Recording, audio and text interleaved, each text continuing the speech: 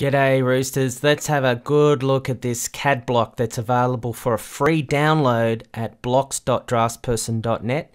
It's in a DWG file format, it's a 2D CAD block. Now a lot of the blocks that you find on blocks.draftsperson.net are in the 2D variety. That's its target audience, you could say. It's producing or publishing 2D CAD blocks for general drafting, and most of them are quite simple, but they're quite handy to have, like this one, the CAD block.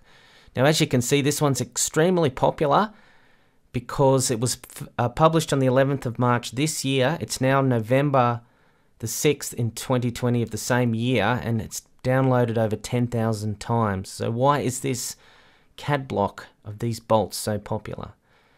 Now where you would use these CAD blocks is something like this. In detailing a steel framing connection.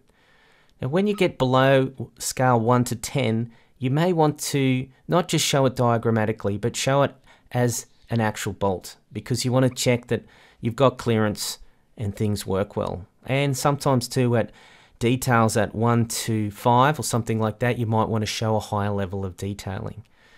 Now the little blurb on it says that it's the metric bolts, CAD blocks, inside and end elevation views, and they include the nuts and washers. It also says that M20 is the standard bolt size for structural steel framework, so that's handy to know. M20 is the standard one.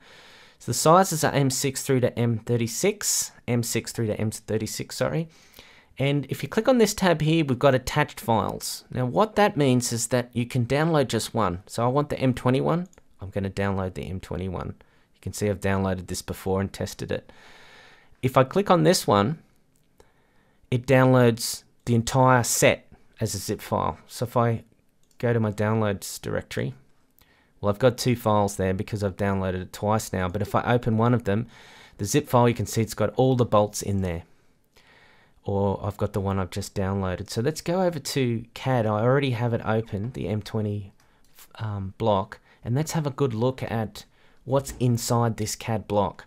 So first of all, it's all by layer and by block. We can see that. Now we can see here that there's some blocks. So there's a label at the top, but there's some blocks. The head, the side view, it's M20 8.8. 8.8 is the grade. It's a high strength grade head, and it's in a block. So let's open that block and just see if the line works good in there. Yes, it is 0 and by block. That's excellent.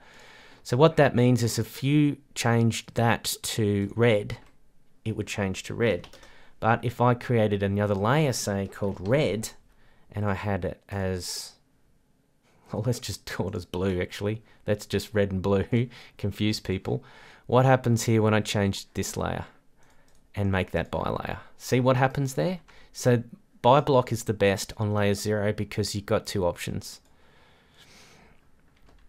individually or as a layer, as a group. Now you can see there's a block down the other end, M20 8.8 washer, nut and head, and two lines in between. So that means that you can stretch it.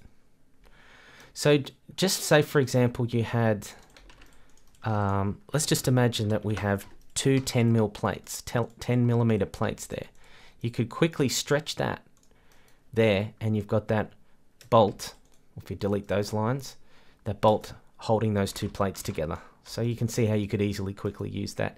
Now you got the pieces loose as well. So you have the side view of the head, that's a block, the side view of the washer, that's a block. So that block there's the washer and the nut together, and the bit of the minimum thread. So you might need to explode that if you needed a double bolt, a double nut there. Side view of the nut, which is great, and the top view of the head. And once again, it's all 8.8 sizing here, not the 4.6, but the 8.8 to the bigger one.